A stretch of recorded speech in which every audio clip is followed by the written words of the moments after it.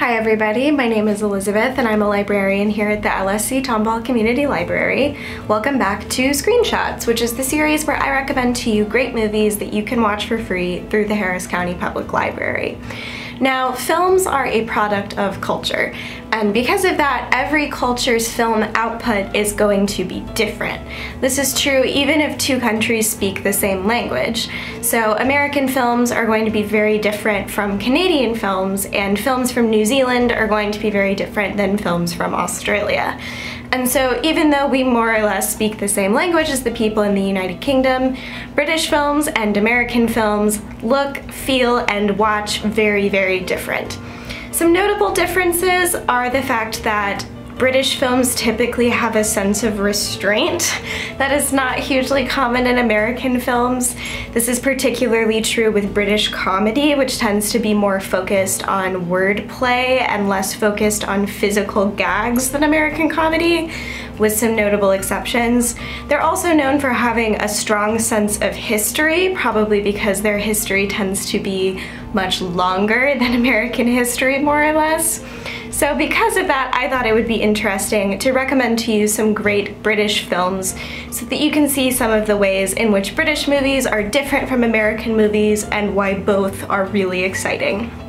Also, I would like to say this list was inspired by Becky, our YA librarian and a native of Manchester in the north of England.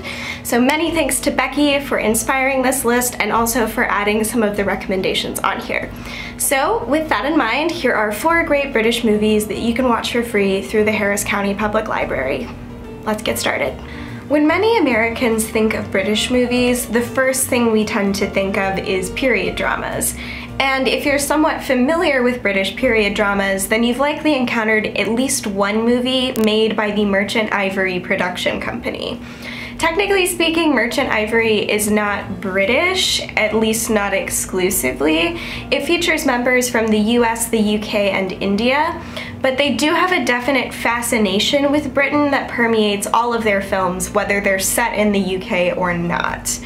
They're probably best known for their adaptations of E.M. Forster novels, namely A Room with a View and Maurice, but I would particularly like to recommend their 1965 film Shakespeare-Walla.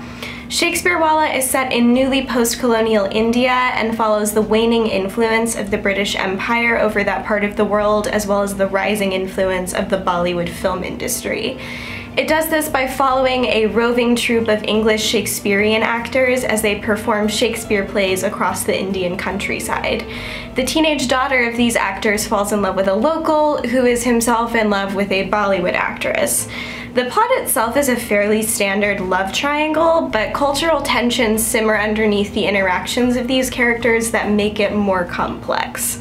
Although the film was made in 1965, which was well past when color was the norm, budget constraints forced the film to be shot in black and white, which gives it a wistful, elegiac quality that actually suits it perfectly. Although Shakespeare-Walla is not set in Britain and many of its characters are not British, it is an undeniably British film, and one of many that forces the UK to reckon with its imperial past and the ways that that past impacts the personal present of millions of people. You can watch Shakespeare-Walla on Canopy. Aside from period dramas, one of the greatest cultural exports that Britain has given us is comedy. British comedy is noticeably different from American comedy and is usually known for being dry and witty, whereas American comedy is known for being more loud and confrontational.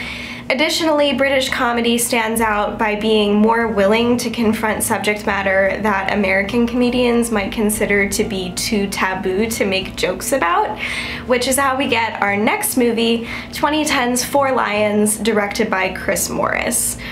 There are a lot of American movies about terrorism, but almost none of them are from the perspective of those terrorists or are comedies, which makes 4 Lions an incredibly unique film. 4 Lions follows a group of aspirational jihadists as they attempt to wage holy war on Britain, but they just can't quite seem to get a handle on it.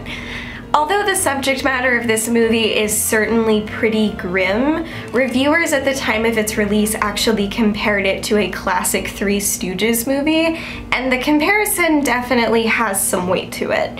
Like a Three Stooges movie, the comedy of Four Lions comes from the inherent stupidity of the characters, but there's an additional layer of comedy by showing us the absurdity of terrorism as a pursuit. Czech diplomat and activist Michael Zontofsky said that the sound of democracy is laughter, and so by giving us the freedom to laugh at terrorism, Four Lions actually manages to defang it somewhat. The global war on terror is infinitely complex, and every movie that's been made about it has been an attempt to make sense of it in some way or another, but Four Lions stands out from the pack by showing us the ridiculousness of this whole situation and giving us the freedom to laugh at it. You can watch Four Lions on Canopy. Like other examples of excellent global cinema, many of the great British films are rooted in a strong sense of place. And this is also true for speculative films, like our next recommendation, Alfonso Cuarón's Children of Men, released in 2006. Children of Men preceded the big boom in dystopian media that would take place in the early 2010s, and its dystopia is both much simpler and much bleaker than its competitors. Taking place in Britain in 2027, Children of Men is set in a world following 2 consecutive generations of human fertility. This has plunged the world into both an economic tailspin, because there are no new workers being born into the economy, as well as an existential one. If humanity is going to die out in a few years, what is the point of doing anything, let alone anything that would benefit the future? This fear has plunged Britain into fascism as it walls itself up against the rapidly crumbling rest of the world. But one of the refugees trying to escape into Britain, a young woman named Key, might actually hold the secret to humanity's survival, as she is miraculously pregnant. This film is a real nail-biter, as it follows our main character Theo as he tries to smuggle Key into the hands of the Human Project, a group dedicated to trying to cure humanity's infertility. But Key's status as the last fertile woman in the world makes her a hot commodity for other groups who are trying to get a hold of her to further their own agenda. Children of Men is a prescient and deeply unsettling film, and as one Letterboxd reviewer described it, it is really the feel-bad movie of the year. But there's no denying that it is both thought-provoking and incredibly impressive to watch. You can check out Children of Men on Blu-ray from the Harris County Public Library. The last 3 films we've talked about have all been very English. But the United Kingdom actually comprises 4 distinct countries: England, Scotland, Wales, and Northern Ireland. And for our last film for today, we are going to take a trip out of jolly old England and up north into Scotland. 2013's Under the Skin, directed by Jonathan Glazer, is set in Glasgow, Scotland's largest city, and also includes jaunts up to the Highlands, to the coast, and even to a castle.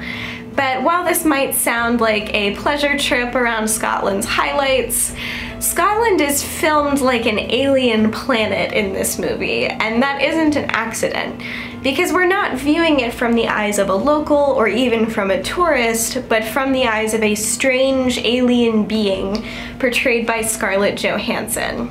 She is on the hunt for something, and that hunt involves her luring and capturing human men. It isn't entirely clear what she needs them for, but it is abundantly clear that whatever it isn't good.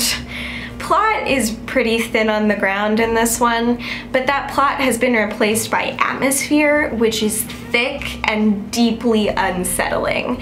This is exacerbated by the fact that large portions of the film were shot with a hidden camera, as opposed to the large and incredibly obvious cameras that most other films are shot with. This gives the film kind of a voyeuristic feeling, which is further amplified by the fact that aside from Johansson, most of the cast were amateurs. This means that when you're watching it, you don't really see Scarlett Johansson talking to other actors as one character to another. It really feels like you're watching an alien being trying to seduce and capture human beings who don't really know what they're dealing with. By placing Johansson's character at the center of the film, as the viewer, you really don't have much of a choice whether you want to empathize with her or not.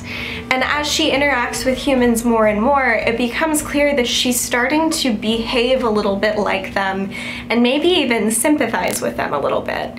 This movie is technically classified as a horror movie, but as you watch it, you begin to wonder exactly where the horror is coming from and who we are really supposed to see as horrific.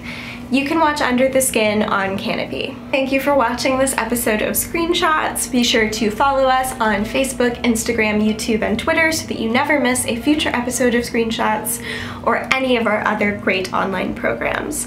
And be sure to let me know if I missed your favorite British movie. For such a tiny little country, Britain releases a ton of movies, so I almost certainly did.